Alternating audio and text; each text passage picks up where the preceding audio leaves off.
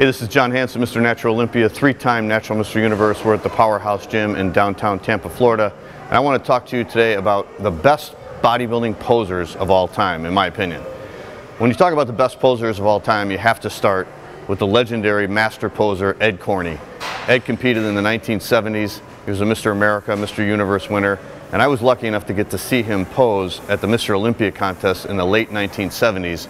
And I was there in 1977 when Ed got 3 standing ovations. The crowd was absolutely mesmerized.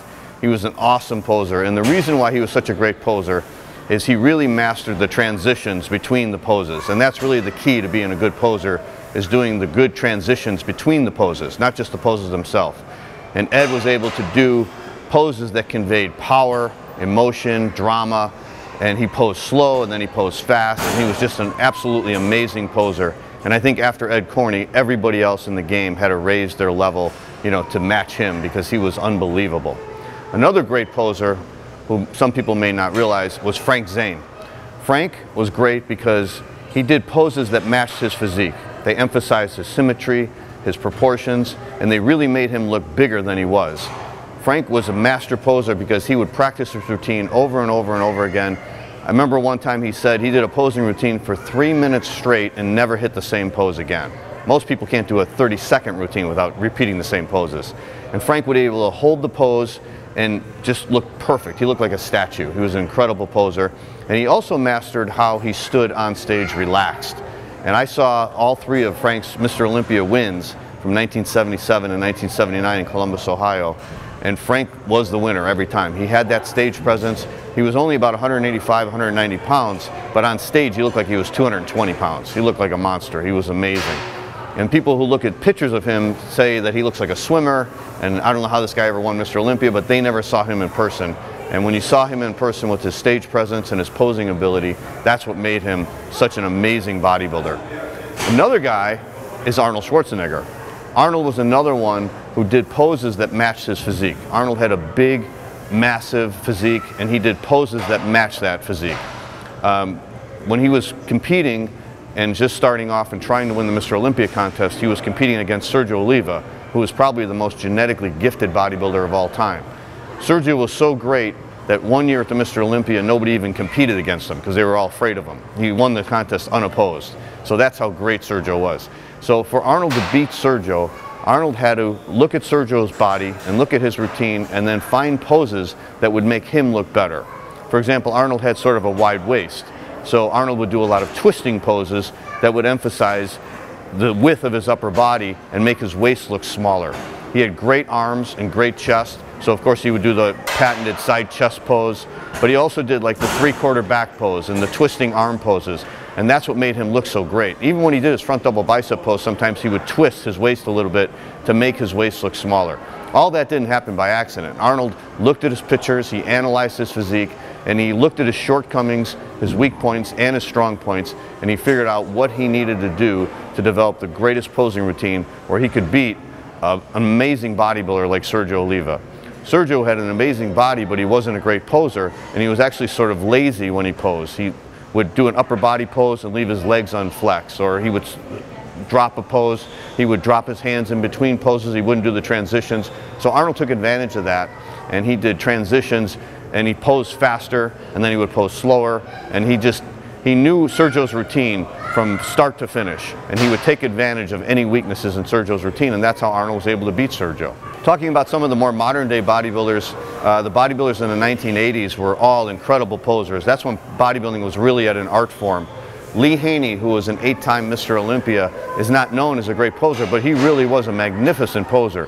He, like Arnold, knew that he had a big, massive physique, and he took advantage of that, and he posed like a monster on stage. He did a lot of great transitions. He showed off his strong points, his back, his chest, his shoulders. He did poses that emphasized his wide shoulders and small waist. And he did it all in a routine that he would use inspiring music and then match the poses to the music. And he really had some great poses. So Lee Haney was a magnificent poser. Another great bodybuilder was Muhammad Makaway. Muhammad Makaway was from Egypt. He was only 5'2" and weighed about 150 pounds, but on stage he looked like he was 200 pounds. He was a very classical poser. He would always use classic music, and he had very dramatic hand movements. And him, like Arnold, he would do poses that emphasized his strong points and hide his weak points. McAway had like weak hamstrings, and he had a weak back.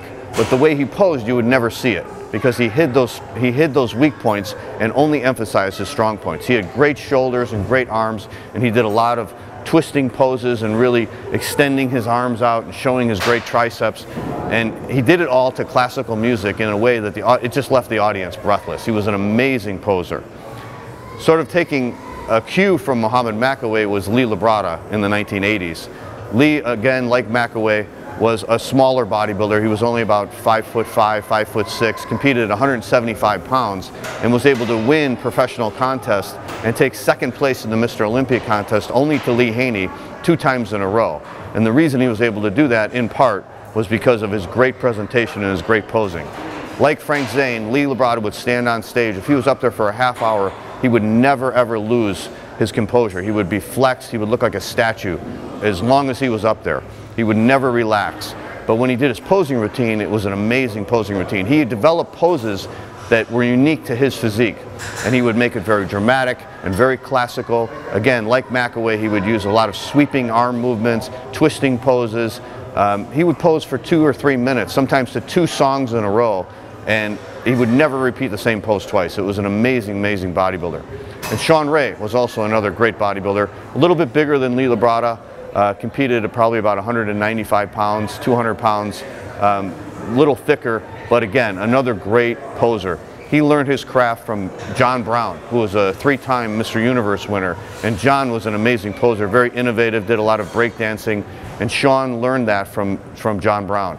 And he did a lot of slower posing to Luther Vandross or Mariah Carey. And he's got some classical posing routines. And every time he competed in the Mr. Olympia, he always performed with great, great posing. Another great bodybuilder also learned from John Brown was Vince Taylor. Vince, again, did a lot of classical posing. And then at the 1991 Mr. Olympia, Vince sort of changed it up, and he brought in the Terminator routine, where he started using voiceovers, and he acted like a robot on stage, and he really brought in a whole new level of posing with that routine. No one had ever done that before, and it was really a great routine. But before that, Vince was a classical poser like Shawn, like Lee Labrada, and he did a lot of great posing that matched his physique. And that's what really brings in the artistry of bodybuilding, and the art form of bodybuilding is doing that type of posing. So those are the bodybuilders to me that really stand out as great posers. There was others, of course, like Bob Paris. Bob was another one, had a classical physique, and he also developed poses that no one else had done before. He developed poses that were unique only for his physique, and that's what made him such a great poser and made him so memorable. Even today, 30 years after Bob Paris competed, you'll see bodybuilders repeating Bob Paris poses, and that's really a tribute to how great this was. And the same thing can be said with Frank Zane, same thing can be said with Arnold Schwarzenegger. So those are just some of my greatest posers of all time, and hopefully we'll have some more great bodybuilders in the future. This is John Hansen from the Powerhouse Gym in downtown Tampa, Florida. So if you like that, be sure to check out this link to see some of the legendary exercises from some of the greatest bodybuilders in the world. And if you're on a mobile device and you can't click here, check the description area below, click the top link, and be sure to add your email so we can send you some more videos. Be sure to like the video, subscribe to our channel, and be sure to leave a comment or question for us.